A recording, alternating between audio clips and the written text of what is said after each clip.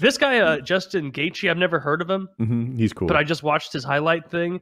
This guy might be my new favorite fighter. He's one of the most violent men in the UFC. He was fighting this, I don't know what the fighter, it's a black guy that was wearing blue and black shorts. I don't know what his name was. But he kneed the guy in the head so hard that the guy like falls to the ground and is like stunned. And instead of jumping on him and doing like the savage attack, he just walks around the side and gives like a come hither finger movement. Like, come on, like that's a Bruce Lee. You want to keep going? Did you watch a lot of Bruce? You a Bruce Lee fan? You watched any Bruce Lee? I'm not a fan, but I have seen a movie or two back in the day. I like when they pull some of that old. I love Bruce Lee. Yeah. I love the Bruce Lee movies. I've seen them all. I love them. I like fucking throwing people around and stuff. And he'd do that crazy shit. He'd have like some bad guy just has scratched him with like literal Wolverine claws. He's like, wah!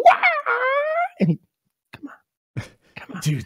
I love that shit. When I was 9 years old, I thought the toughest people on the planet were like 125-pound gymnasts from Hong Kong.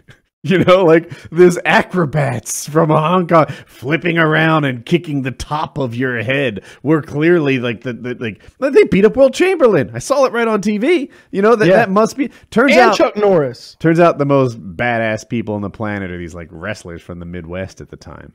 There's a part where Bruce Lee's fighting Bruce Lee is fighting Chuck Norris, and he rips out some of Chuck Norris's chest hair. That's one of his moves. It's great. That's hilarious. That would hurt, getting your chest hair. Oh, it'd be awful. Yeah.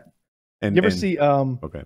There's a movie about like an American guy going to become a Shaolin monk, and that looked pretty legit because it was just so rigorous, like the training, like carrying those bottles of water up steps for endlessly, and like I remember his finishing move when he finally had to fight the big bad guy was this 3-fingered reach, and he grabbed the guy right here. And he tore off like the top 5 layers of skin.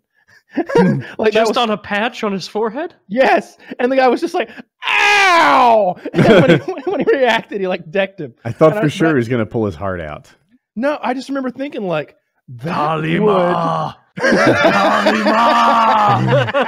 Is that Indiana Jones? Yeah, Temple of Doom. Yeah, but I just remember thinking like, that would really fucking hurt. Let me see if I can find that clip. It's so... Maybe it's sillier than what I'm remembering it, but as a kid, it sounds absolutely ridiculous. So I'm sure it's a great one. Hey, don't you disrespect the Shaolin? Yeah, no, the real badass fighters were drunken masters. Can you become a Shaolin monk if you're white? It was very hard for him to do. Don't seem racist otherwise. Well, I would feel like they'd be like, you'd show up and they'd be like, yeah, but more specifically, we're not looking for someone like you. What's someone more like, I don't know, like somebody who looked like everybody else here? I noticed that you're not 5'5" with brown hair, black eye, yeah, black hair, brown eye, whatever. There we go. I was like, brown hair. Ruined it. Fuck.